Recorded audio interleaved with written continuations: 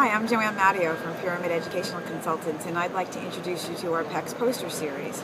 The first one is a create and wait poster set because we all need friendly reminders as to how to increase our opportunities to use PECS across all our activities. The second one is a very nice review of all of the phases of PECS. It will give you the key points to each of the 6 phases of the protocol as well as attributes. The third one is a critical piece to the protocol, our 4-step error correction procedure. When we are teaching picture discrimination skills and our students make a mistake, we must do the 4-step error correction procedure so that we can teach our students to discriminate between pictures. The last one is our correspondence checks. When we are teaching the student to discriminate between 2 preferred items, we have another little twist on the error correction procedure, and our correspondence checks are going to let us know if the students know the correct picture or not. Our posters come in 2 sizes. The small one is 8.5 by 11, and our large one is 16 by 20.